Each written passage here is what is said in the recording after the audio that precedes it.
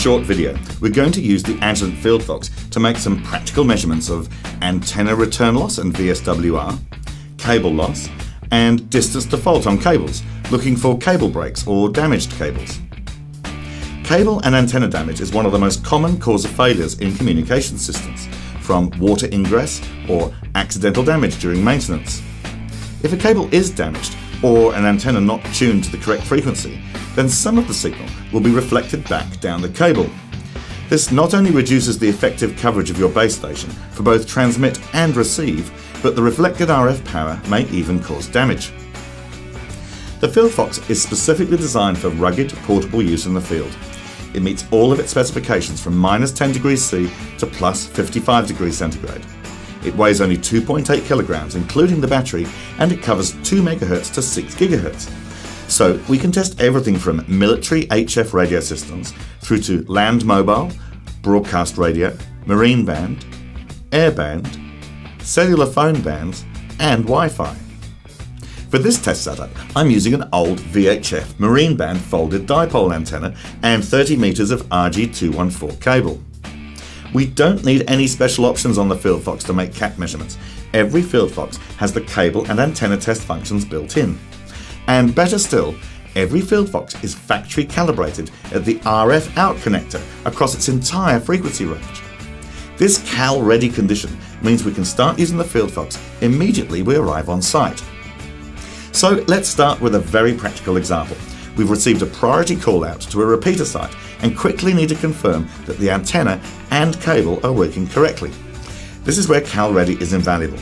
We just disconnect the cable from the transmitter at the bottom of the mast and connect it directly to the FieldFox. So I'll press Mode and select CAT for cable and antenna test, and return loss in dB, that's already selected. Now this antenna we know is tuned to around 157 MHz in the VHF marine band, so let's press frequency and set a stop of, say, 300 MHz. So the resonant frequency of the antenna should be somewhere in the middle of the screen, and you can see there's sort of a dip in the return loss there, but to be honest, the response is really horrible, isn't it? There's all this ripple is being caused by multiple reflections in the cable, presumably due to bad return loss of either the cable or the antenna, or more likely some damage or joiners in the cable path. So within just a few seconds, we can immediately tell there's a problem with the system. So let me press the measure button again, and now let's select distance to fault in dB for now. And you can immediately see on the x-axis we've got a scale from 0 meters, which is here at the RF port on the FieldFox, stopping at 50 meters on the right-hand side of the screen. So we've got distance along the x-axis, and here you can see 4 or 5 significant peaks, each of which represents a possible fault or a discontinuity from 50 ohms on the transmission line on the way up to the antenna.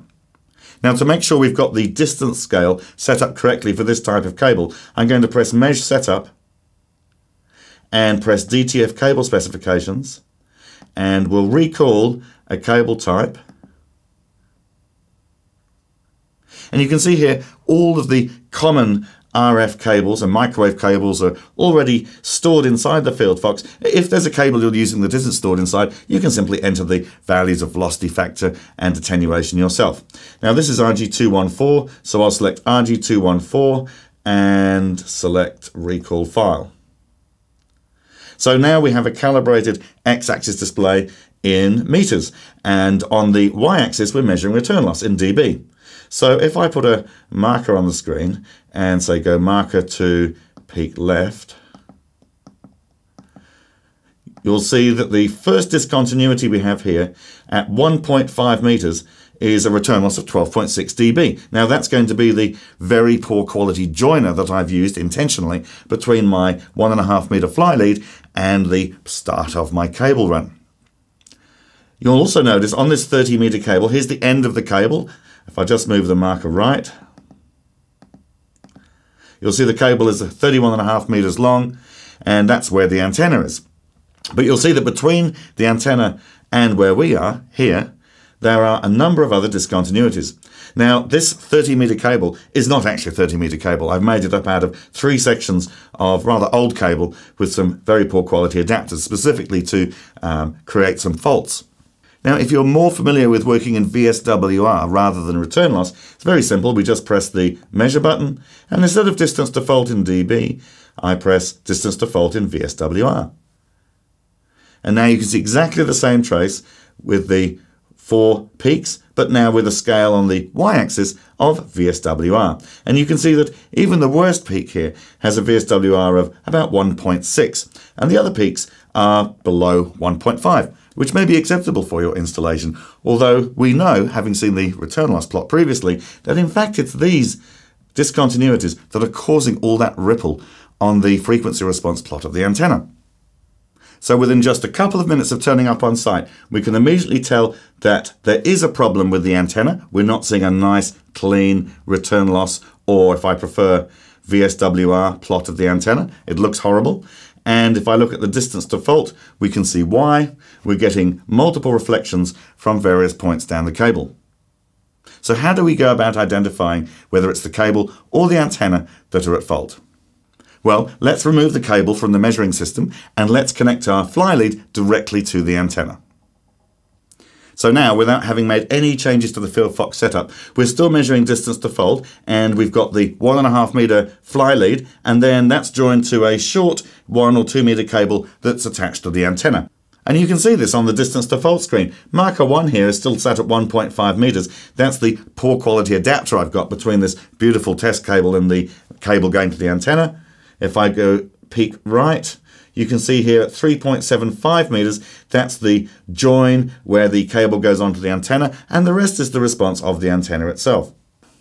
If I now select the measurement of return loss in dB, we can now see a far clearer display of the antenna return loss. A nice clean notch, and you can see that 156.96 megahertz, we have a 22 or 23 dB return loss. Or if I want to see that in VSWR terms, we can see that's a VSWR of about 1.1 to 1. So the antenna works absolutely perfectly, no problem at all. It's got a nice response, it's tuned on frequency, and the return loss, or VSWR, is just as we want. So we've now proved within just a space of a few minutes that the antenna is good, the cable needs replacing, and we can report back to base with the results. Very rarely at a real antenna site will you be the only operator. So when you're testing your cable and antenna, obviously you've taken your transmitter out of service, but there may be many other transmitters live in operation and transmitting as you're performing the tests. Now those live transmitters could easily cause erroneous responses on the trace. So when we're sweeping the frequency range here from 2 megahertz to 300 megs to sweep this antenna, as well as seeing the response of the antenna, we could also see some other responses perhaps that were caused by the transmitters. So on the FieldFox, under the measurement setup button, there's a special feature called interference rejection. Turning on the interference rejection minimizes the chance of having erroneous responses on your return loss or VSWR traces. Now, for all the measurements we've made so far, we've not done any calibration at all with an open short or load, simply because the CalReady is already built in. This port here is factory calibrated at all frequencies.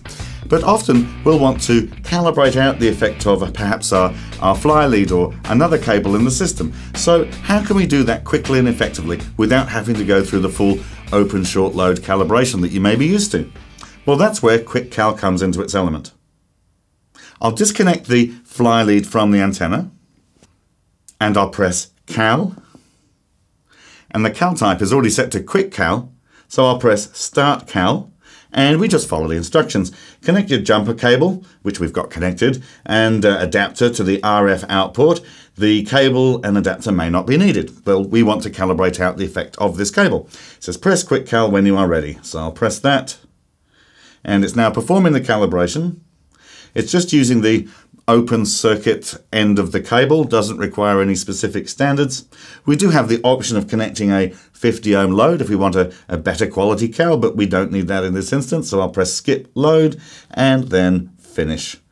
And now you can see that our reference plane for the measurement has moved. No longer is this 0 meters here, but now the end of our 1.5 meter test cable, the end of our cable here is now the reference plane, 0 meters. So if I now reconnect the antenna, you'll see that the spike in response from this join has now disappeared or gone to the 0 meters point. So you can see on the distance default screen here that marker 1, which was at the 1.5 meter distance away from here, which was the end of our fly lead, is now at 0 meters. And if we move the marker to the right, you'll see now there is the response of our antenna, 2.25 meters, which is the length of the antenna's fly lead from where we did the calibration. So as you've seen, we've tested the entire cable and antenna system, as well as making individual measurements of the cable and the antenna, all in the space of a few minutes and without the need for an external cal kit. And of course, with the FieldFox, we can still perform the traditional open short load calibration if you prefer. For further information on the Agilent FieldFox, please visit the website shown below or contact your local representative.